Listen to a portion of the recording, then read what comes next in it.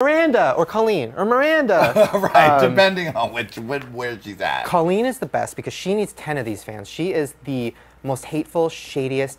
I love her. Like whenever we hang out, literally the first words out of her mouth are, okay, like what do you got? Who do you hate? Who's next? Like just going in on everybody. I love it. Oh, you gotta get her on here. Oh, I would love to. It's rough. Please throw in a good word for us. But that's the thing is a lot of well, I guess comedians in general, like a lot of the comedy comes from hate, self-hatred. And when you hate yourself, you hate everybody around you. So I've got a little better at it, but no, hanging out with her, man. She loves to throw some zingers, huh? Loves it. Loves it. And she's so good at being nice to, like, she'll do collabs with every YouTuber, and they think, like, I'm like Colleen's best friend, and then we get together, and I do the same thing, but then we'll get together, and oh, man. They only knew. Will be flung tonight. Oh. That's like what it is like with living late with Lady Red. Blink, blink, blink, blink, blink, blink, blink, blink, blink, blink. Shade.